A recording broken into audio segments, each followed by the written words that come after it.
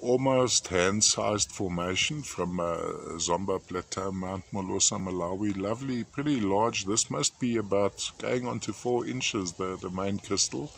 This stands on a pretty flat base. So on a turntable we'd have this effect. Let me take it around like this, first of all. Those little appearing black crystals sitting on here would be agerine crystals. They are actually very dark green with intense lighting. Lovely form. I prefer, from a display point of view, I'd go with this particular angle going across here. So taking it like that.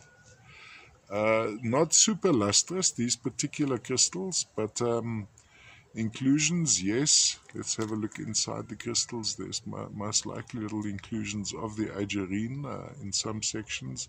Little dusting of some quartzes over there, so maybe a barnacle effect quartz. Crystallization, little agerine running through these guys.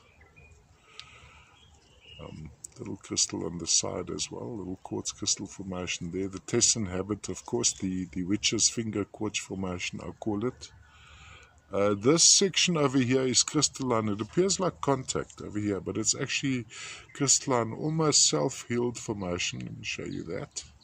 And there's an undertone of a sort of a sea green in this, so there may be a little bit of rebecite asbestos trapped in this formation too. All the way from the Zomba Plateau, Mount Molosa, Malawi. Agerine with quartz